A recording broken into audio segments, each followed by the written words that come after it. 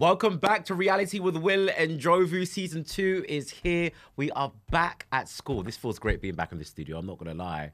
Look, but things are going to be a bit different this season. I'm going to kick off the show now talking you through all the trending stories in the world of entertainment, show business, yada, yada, yada, film, television, reality TV. I will still have interviewees, don't you worry. On today's episode, I've got Married at First Sight UK experts, relationships expert Paul Brunson. But first, we've got to talk through everything that we've missed out on. We need to catch up, basically. And the first story we're going to get into is Indiyah. Amazing Indiyah, who was in this studio on that very same chair just a couple of weeks ago when she left the Love Island villa. She has been awarded, blessed with not one, but 2 brand deals. One from Boots and one from Pretty Little Things Marketplace. Now, I'm not going to lie, when she left the villa, and actually after she did this interview, I was a bit worried because I started to see loads of islanders announce their 6-figure deals, another 6-figure deal, another 6-figure deal. I'm like, hold on. Where is Indiyah's deals? And everyone on Twitter was saying this, and I think people were a bit like, oh, gosh, not again. And I think a lot of us will know that, look, I've been watching Love Island for years, probably like how you've been as well. And a lot of us will know that, sadly, when the darker-skinned women leave the villa, they don't seem to get the same opportunities as their white female counterparts. And it's just the thing that I've seen, okay? You can correct me if I'm wrong in the comments. It's the thing that I've seen. But it's great to see Indiyah receiving her flowers. Again, 2, not 1. It's really, really good. Look, in season 2, I'm going to be getting you guys to send in your opinions via DMs on Instagram, but voice notes. I want to hear your voices. So I'm not just talking to myself, basically. And I have got a few voice notes. And an Indiyah super fan who doesn't want to be named has sent in a voice note just to speak about how happy she is about Indiyah's success. From her being an absolute girl's girl to her constantly forgetting her suitors' names, Indiyah remained true to herself through it all. To see her not get overlooked by companies and the general public is such a pillar moment, and it encapsulates exactly what should have been happening from the beginning. I am so incredibly proud of you, Indiyah, and it is only the beginning for you and every one of us to follow. One thing I'm loving about Indiyah's supporters is that you can tell that they love her. We all love her. People are really rallying and supporting Indiyah, as you can hear there, basically. Next story we're talking about is a story which I have been debating about all weekend.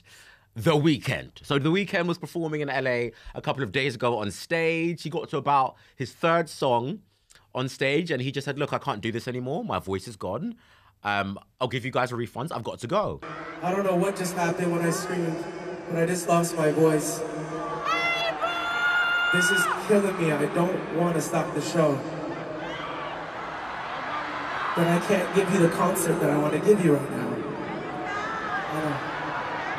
I'm going to make sure everybody's good, get your money back, but I'll do a show real soon for you guys. But I wanted to come out and personally apologize and not tweet it or Instagram it or whatever. I want you guys to know that I can't give you what I want to give you right now. I apologize. I'm so sorry. I love you guys so much. Obviously, as you can imagine, his fans are absolutely livid. Some of his fans are livid because some of his fans are like, look, I was waiting here for like 4 to 5 hours to see you perform, and you tell me that after 5-6 minutes, you're going. But at the same time, if the guy's unwell, then the guy's unwell. I don't even know what side of this debate I'm on, because it's like, if I was there, I'm not saying I'm not a super fan of The Weeknd, but if I was there and a super fan of The Weeknd, I would be absolutely livid. A lot of his fans are saying that he should be cancelled. People are just saying that like he's taken the mick. Some people are saying that he should have mimed his songs, which I kind of agree with. I feel like if I was in a situation, I'm not a recording artist, so I don't know how it feels like to lose your voice. I mean, I do talk, but I don't know how it feels like to, be a performing artist and lose your voice. But for me, I would have just stood there and be like, I would have just mimed the lyrics. But look, you guys have been sending in your voice notes to let me know what you think. We've got a voice note from Zuzu. Here's what she had to say. Hi, Will. I'm so excited that you replied to me. Oh, I'm so happy. Oh, my God. Oh, no. So, let's get to it. The Weeknd as for a live performer, I think they need to sometimes run tests if they got the stamina to stand through and get through each performance, because this is a lot. It takes a lot, and the nerve and everything. it could be a sudden loss of voice and some performances will be affected, but to stay on and mime, I don't think so. Do you know what, Zuzu? You have a point. Don't they do checks before? Look, I'm not slamming The Weeknd. I'm just trying to think of all the possible ways that this concert could have carried on. Like, surely there would have been a rehearsal before. I don't know. They could have just thought of a way through it. I don't know. Right, cool. We've got Ria, who has very strong opinions on this as well. Now, at what point did he realise that he lost his voice? Because when he's speaking to the crowd, he seemed pretty fine. Would I be annoyed? Probably, yeah, because especially if I'd been waiting for so long. But at the same time, he could have, like, spoken to someone backstage and then just, like, put the miming thing on and, like, no one would be none the wiser, to be fair. Let's be honest. I don't think he should be cancelled. You know, if he's ill, he's ill. There's nothing you can really do about it. They did get their money back as well. So at the same time, I wouldn't be that annoyed. I mean, Ria, you're right. If he's ill, he's ill. If the guy can't sing, the guy can't sing. I guess fans in the audience kind of just wish that they knew he was ill before they had to wait for 3 hours. If I was a musician and in the same situation as The Weeknd, I probably would have just mimed it all out.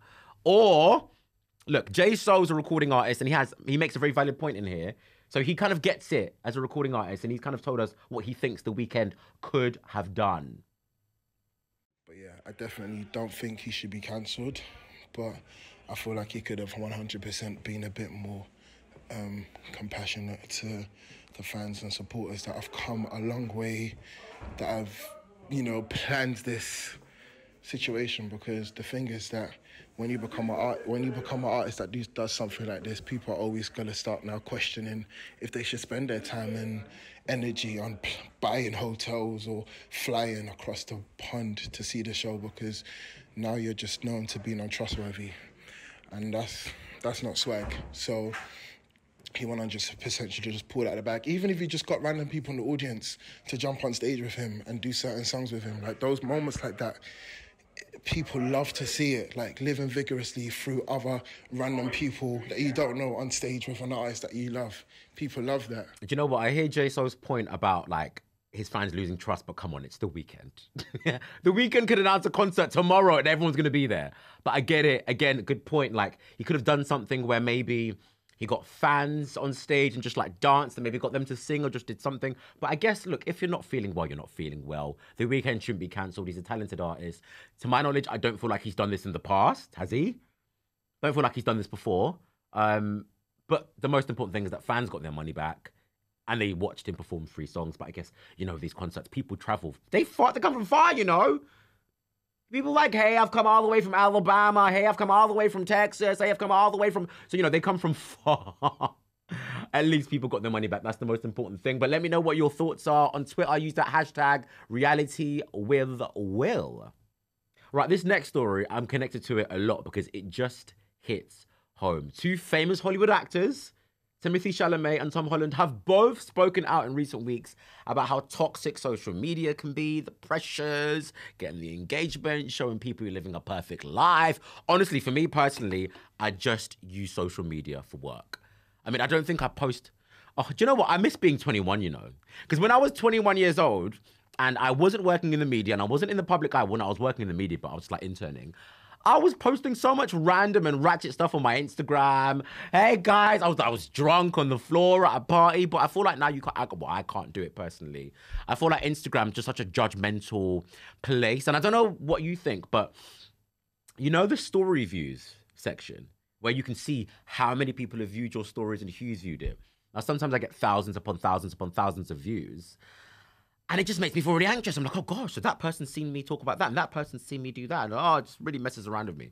So I'm not surprised that Tom Holland and Timothée Chalamet have said, you know, they want to take a step back from social media. Obviously, they are disgustingly famous.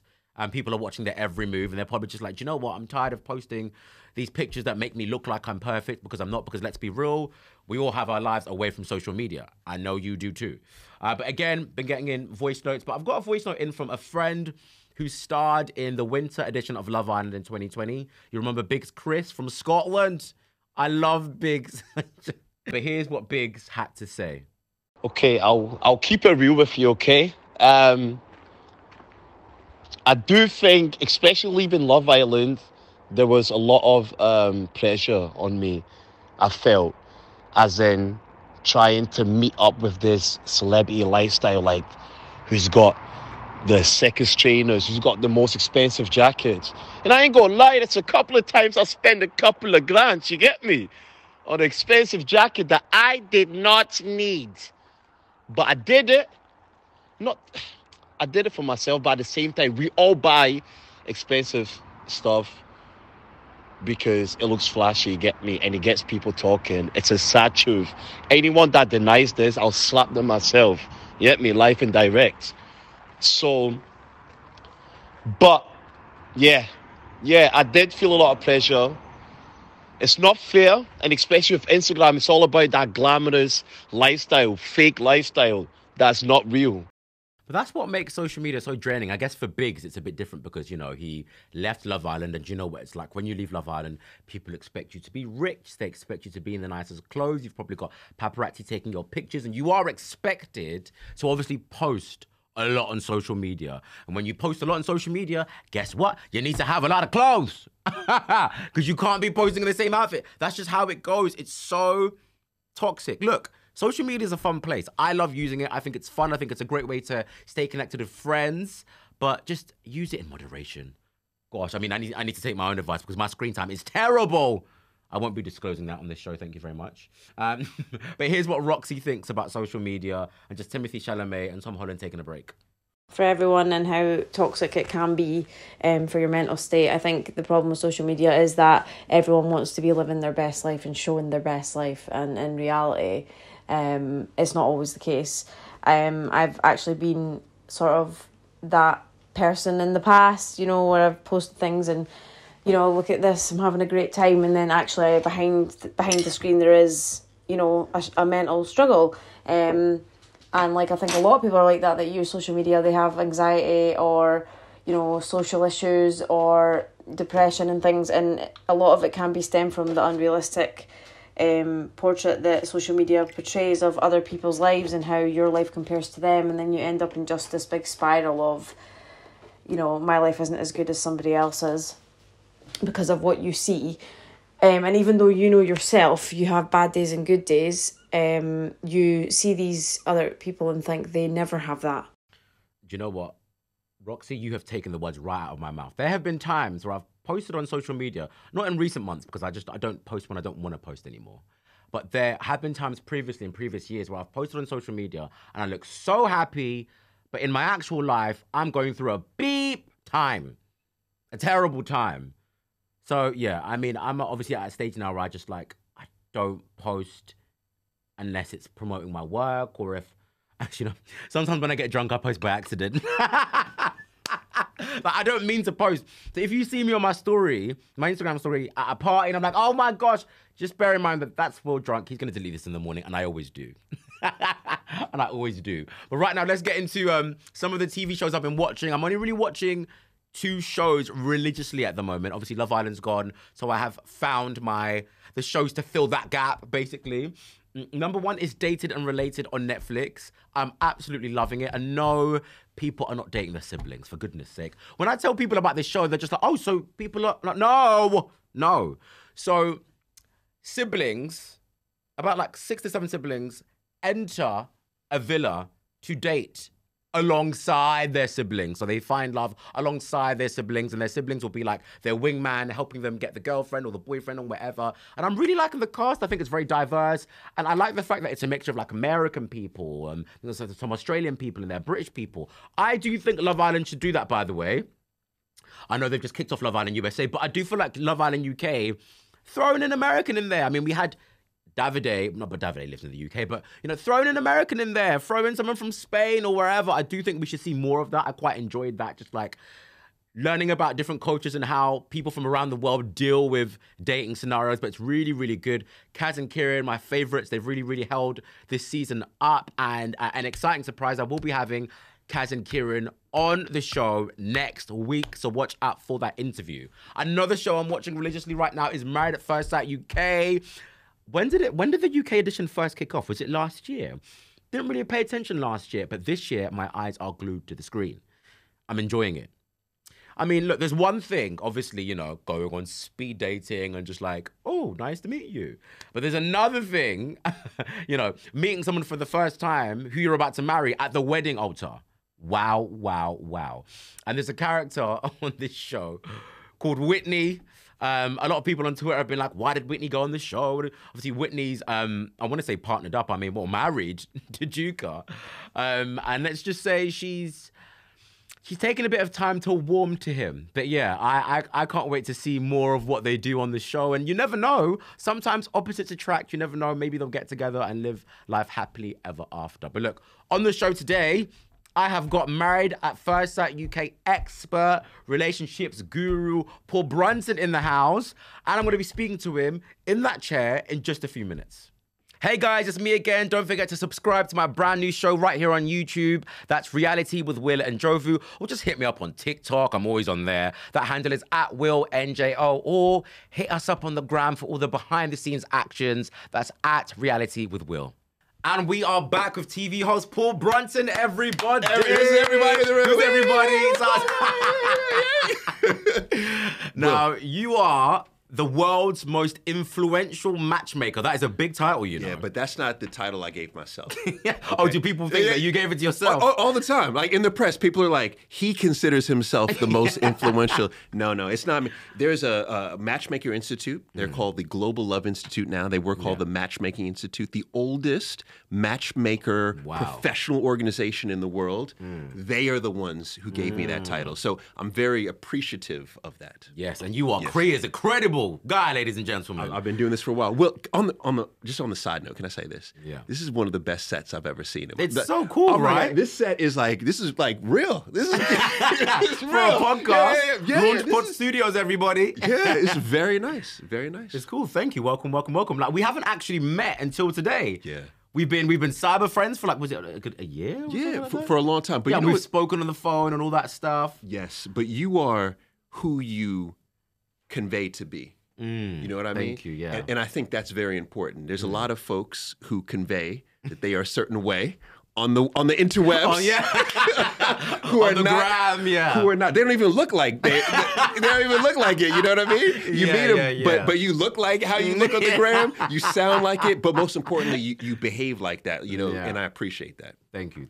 Yeah, and your career is just phenomenal because you started off in American TV. Yeah. Morning shows. You've been. Just tell me about your career over there first. Yeah. Well, I mean, this is not a plug or a humble brag, but it was Oprah Winfrey who was the first person who put me on television. Wow. Yeah. She found. I mean, TV wasn't my thing. I was a matchmaker. I ran a matchmaker company in the DM, we call it the DMV, DC, Maryland, Virginia. And Oprah saw a YouTube video of mine.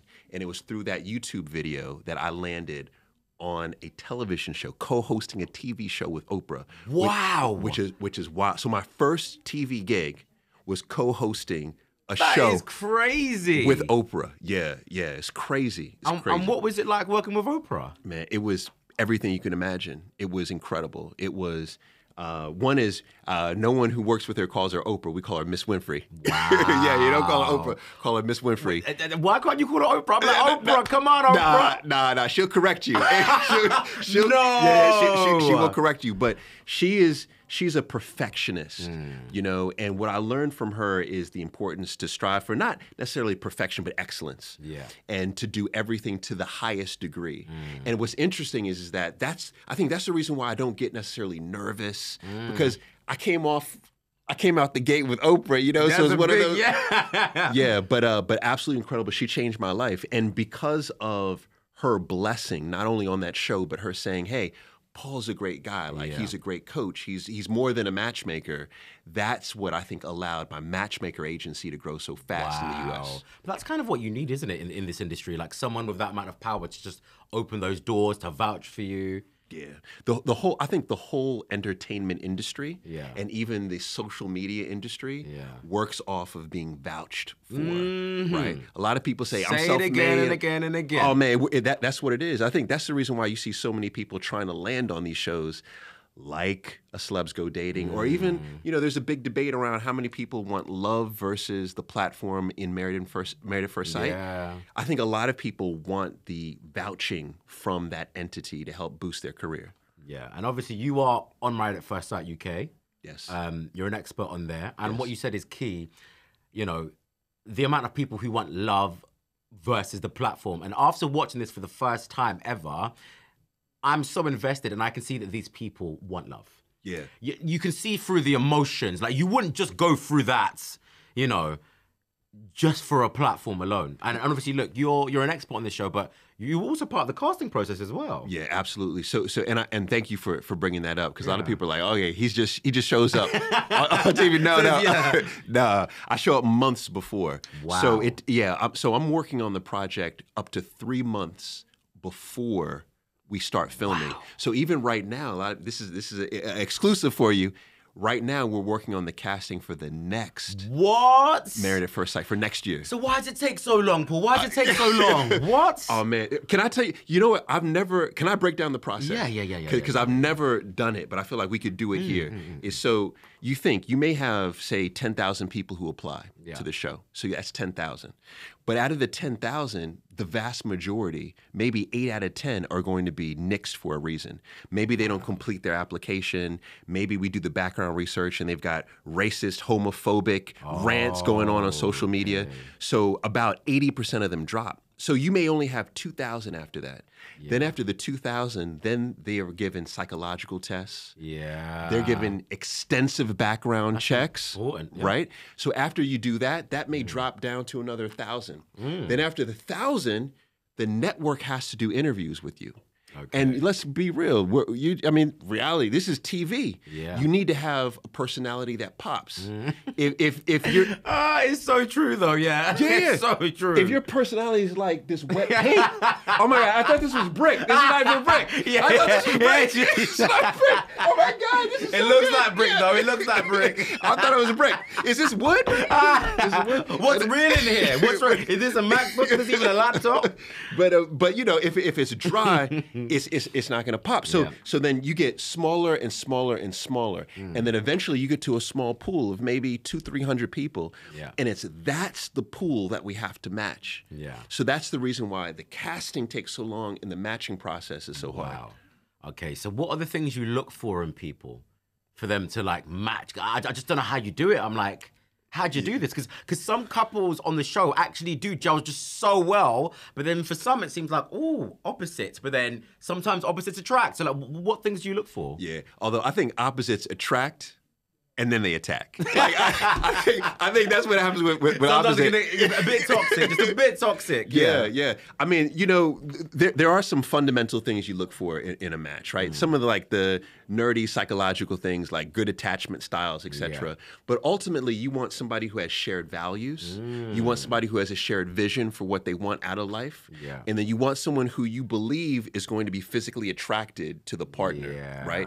And that's the hardest part in Married at First Sight, because you are literally getting married at first sight. It's crazy. Man, it's crazy because what ends up happening in casting all of the time is people first come in and they'll say, like, if you're interviewing, you say, Will, I'm open. What do you mean you're open? I mean, I'll take anybody.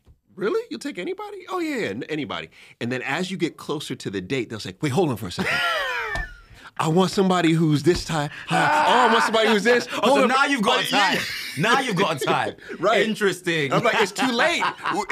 Your bride is in the back right now. You know what I mean? And she's ready to hit the altar. It's too late, you know? But that's our job, is to try to pull that out of them. Yeah. And, you know, sometimes we do, sometimes we don't. Yeah. And one thing I want to know, again, I'm so new to this show and I'm so fascinated by everything. Are these legally binding marriages? So does this mean that once they get married on that altar, that if they don't like each other after that, they have to get a divorce? Like, is that not pray? Like, what's the deal? Yeah, it used to be that way. Okay. So it was. When I started in Series 5 is when I started. It was legally bonding. Then it was switched to non-legally bonding. But that's the reason why we have a vow renewal at the end. I see. At the vow renewal is where you say, okay, I'm now committing to my partner. Yeah, fine. You know, but yeah, but the marriages that you see, those are not. They're not legally bounded. However, they're bounded by your family's there. Yeah. I mean, you got mom, dad sitting there. Yeah. That's real. You know what I mean? Your mom and dad's like, you dragged me out to see this thing. Like, it's real. So yeah, so to that extent, it's real. Yeah, and I guess for you as a matchmaker, I think if I was a matchmaker and I put two people together and they were not compatible, I'd be livid. Like, I'd feel like I've done some injustice. Like, how does that feel when you've like you've done all the work, you've done everything you could in your expertise, and it's like, oh, it just didn't work out. Yeah. How does that feel? Watch the commitment ceremonies, you'll see my frustration in this. Because what happens is you see two people who could potentially be great for each other if they would throw away all the fake. If they would throw away the mask, if they would throw away the pretension, if they would throw away the representative and just get to the real. And when you see them sit on that couch, you can ask yourself, okay, and I'm talking about this at the commitment ceremonies, are they working towards trying to build something? And some of them end up listening and they build towards it, and some of them don't. But it's hard. Come on, let's just talk about normal real life, like when you're dating. It's hard to meet someone and just marry them, Paul. Let's call a spade a spade. So we can't blame those people as they're struggling, you know. I guess, look, I also understand it's a TV show, but I guess it must be quite tricky for them to come to terms with it, but I guess at the same time they want to get married. so there's all these different thoughts.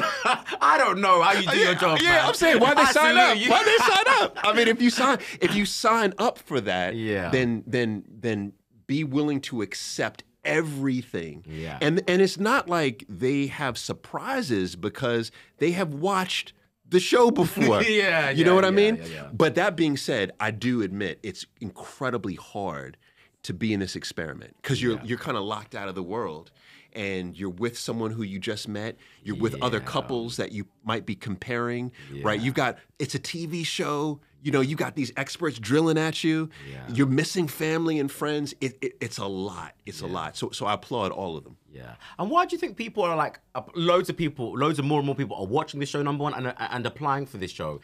Is that because of the dating sphere right now? I feel like with like these dating apps and everything, I mean, I've been on them and I'm actually tired. And I said to myself after watching this, boy, I'd go on the show just to get married because at this point I'm over it. So do you feel like in the dating scene right now, are we just at that stage where people they want to get rid of the mess, they want to get rid of all, like 1, 2, 3, 4, 5 dates and just get married? Yes. All right. So Will, we get a lot of people joke us in the first week and a half because they're like, "You experts, what are you doing? You don't know anything." But can I brag real quick and compare this to a dating app? Yeah. Do you know what our success rate is on this series?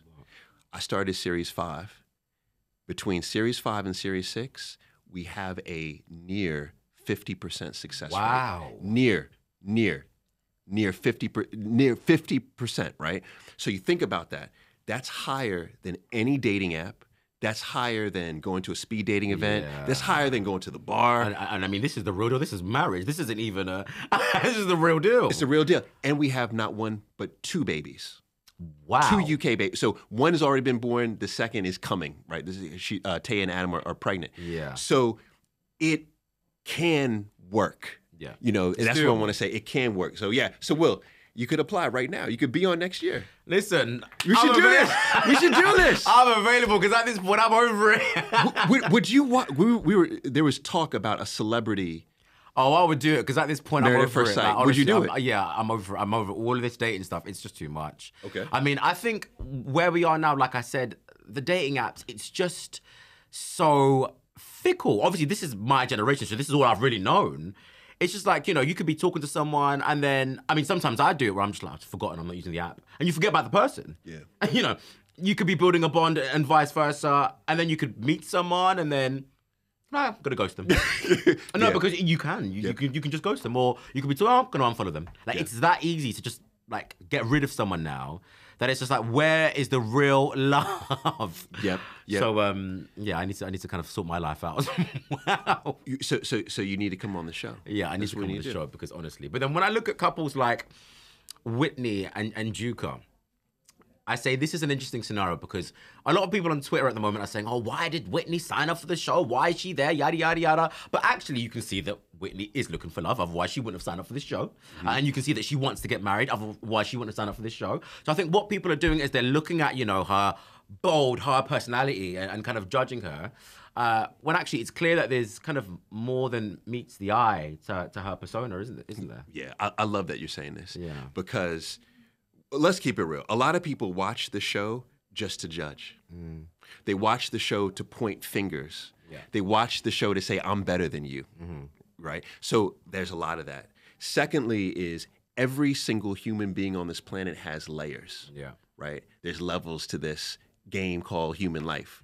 And so Whitney definitely has layers. And I believe what the audience will see, and Will, I think you're already there, is you're going to see those layers peel back and you're going to understand why she behaves the way that she behaves. Now, I'm not excusing the rudeness and that, right? Ooh, yeah. But what I will say is that she's a human being and we need to just respect her off of her humanity. But I go in on Whitney. I mean, I definitely do throughout the series because and the reason why I do it is because I know how phenomenal a person there is in there. You know what I mean? And hopefully through this experiment, she realizes that. Yeah, but I mean, look, she said that this show is the worst thing she's ever done. Like, she seems so against it and hesitant, but at the same time, she's there to find love. So it's kind of like a catch-22. It's like, oh, which side am I on? So I'm quite confused, but I still feel quite sorry for Duca, I'm not going to lie, because he really is trying his best. He really is trying to make it work, and you can see that he really is trying to push through and see why you guys put them together, but sometimes Whitney's just not making it easier for him. So I do sympathize with him a lot. All right, so I love all of them. All right, they're my little brothers and sisters, right? Yeah. Duca's my man. I was actually chatting with Duca last night, right? That's my man. I think the argument that Whitney has is a fair argument to have, or should I say discussion. And that discussion is does someone change their behavior because the camera comes on them? And that's a discussion that I've never heard had on reality TV.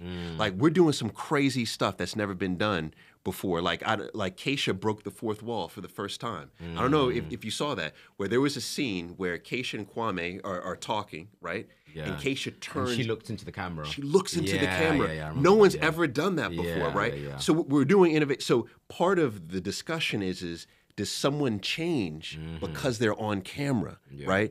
And I love that discussion. I love it. Yeah, and let's talk about April and George, because I think with those two, when I first saw their relationship, I said, this is very smooth sailing. I quite liked it in the beginning. I said, this is very perfect, unproblematic, whatever. And then,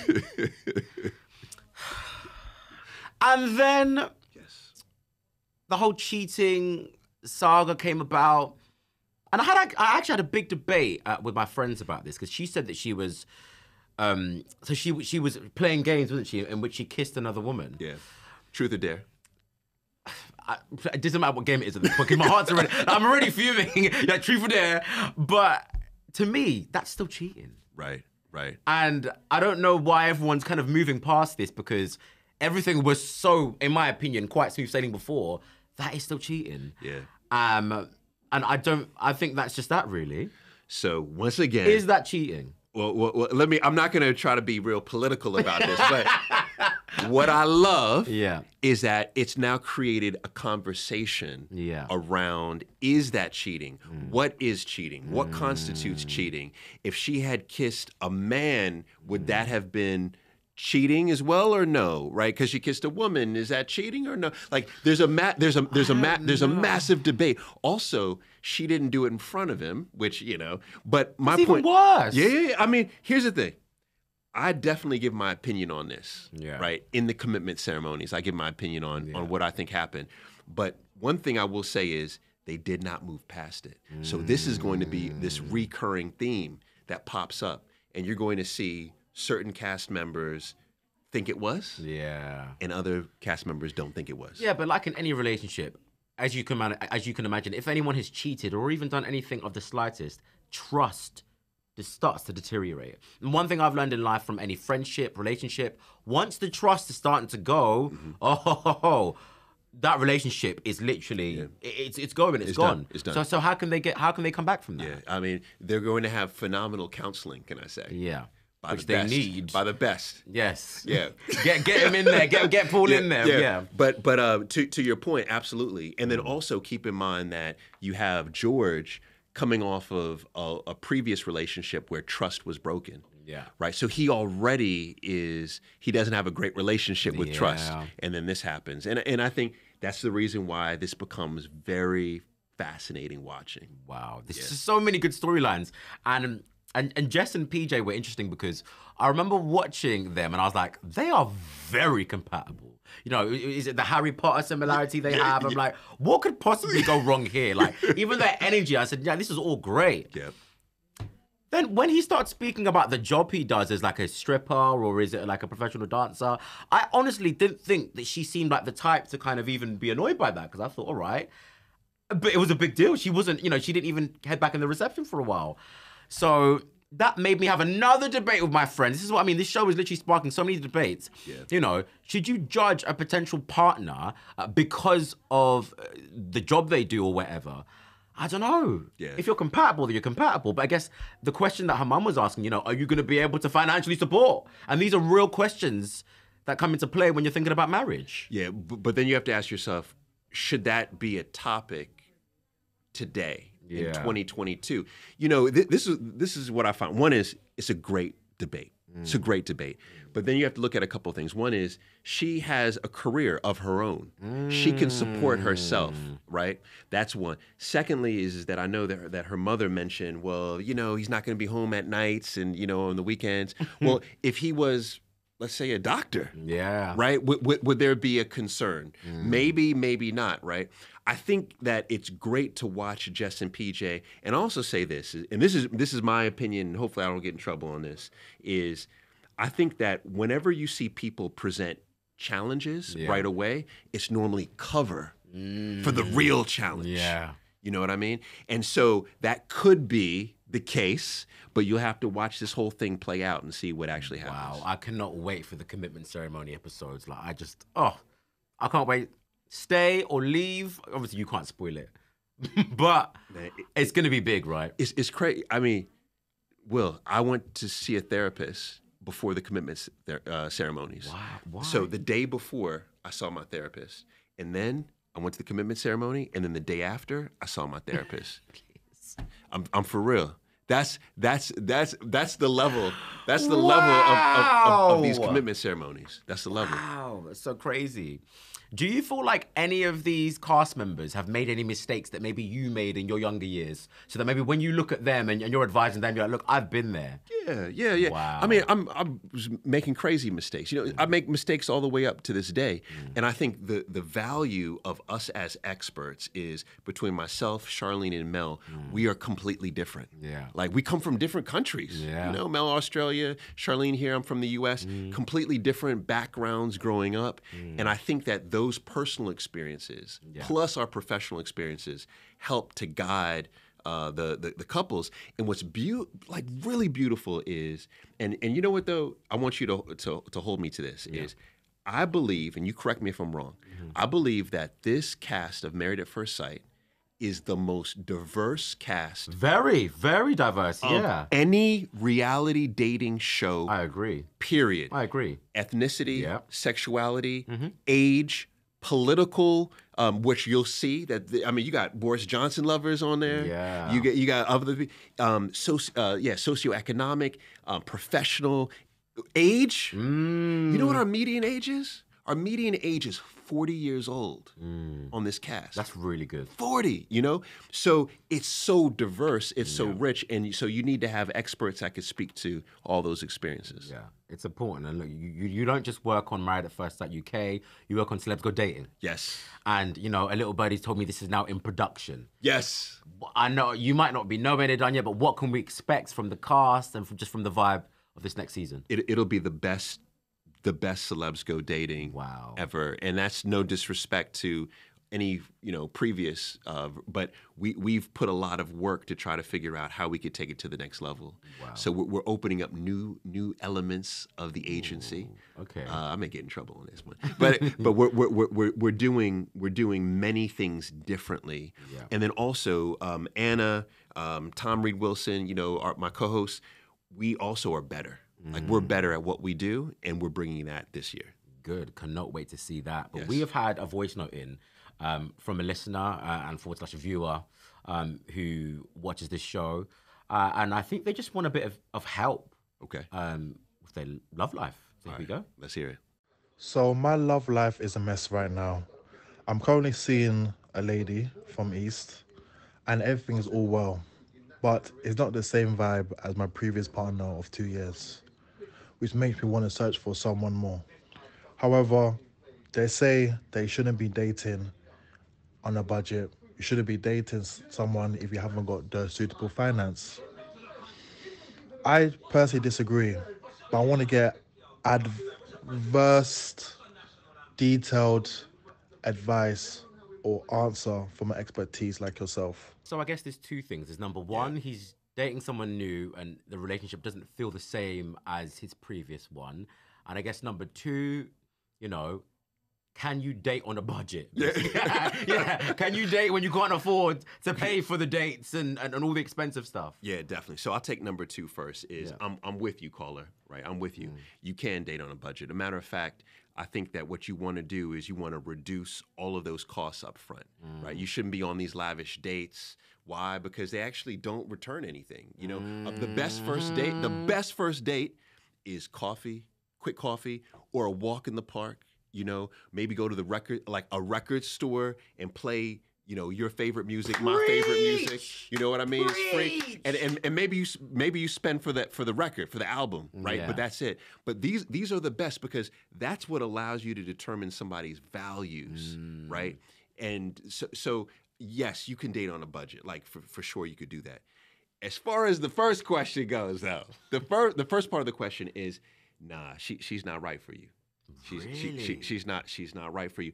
And there's a couple reasons why, but the biggest reason is he just said he's considering looking elsewhere. And he's also comparing. When you compare, you despair. But I guess it's hard to not compare when you've left a long, or I'm guessing a serious relationship, and now you're dating because you're like, oh, is this person better than the last? Is that not a natural thing to do? So it's natural to think about, are things better or are things worse, right? But here's something that is just I've seen play out over time, and I especially see this with men. The older that men get, right, is there becomes more of a focus around, I'm not playing games anymore. Yeah, I'm not playing games. Like even you just said this earlier. You're like, I don't want to be on these dating apps. I'm not playing games anymore. Yeah. You get to a point where you get serious about life, and I say. This happens with men a lot because women have I've already done this. Like we're late to catch up. But what he's doing is one, he's comparing. And then secondly, he's already suggested he may look outside. Yes. One thing that I always saw with my matchmaking clients, right, for 10 plus years, is that whenever the men who, remember, they're paying the matchmaker fee, which the matchmaker fees were crazy. Yeah. Matchmaker fees were between 10,000 and 20,000 pounds, well, the equivalent of pounds, right? So you're spending a lot of money. So you're not playing games. You know what I mean? You're not playing games. What they would do is the moment that they went on the first date and they thought that was someone who they would immediately try to lock them down, right? A lot of people don't know this, but men have the highest rates of suicide around relationships. It's men. And the reason for it, men are the first to say, I love you in relationships, right? You think about this. So what does that mean? What that suggests is that when men switch into the zone of they want a long-term committed relationship, there's no games played. There's none. And I'm speaking, I played games. And then once I switched into that mode, it was like, I'm not playing any more games. And there's lots of reasons for it. Evolutionary psychology reasons, there's lots of reasons. But that's the bottom line. So when I hear this caller say, I'm comparing against my last, I'm thinking about looking out, she's not the one for you. I'm sorry, she's not the one for you. Wow. So one last tip, Paul, to all of our viewers who are young and probably want to find love but just aren't sure what they should do. I mean, you know, enjoy you. Like that's the key is enjoy you, spend time doing you. When I say spend time doing you, what I mean is that we all have values. Our values are our rule book to life. And the best way for you to build up your self-esteem, the best way for you to build up your skills to become a professional presenter, like Will is, the best way to do these things is to feed your values. Yeah. And when you feed your values and you're winning in your values, your self-esteem goes up, right? Your confidence goes up. You look sexier. You feel sexier. You know, you're winning. And then when you're in that zone of winning, you're in the best position to find somebody else. So identify your values, feed those values. That's the best thing that you could do. Paul, thank you so much for joining me on the show. Woo, woo, You got it. woo, woo. Everybody clap. Everybody clap. Everybody clap. Everybody clap. Thank you.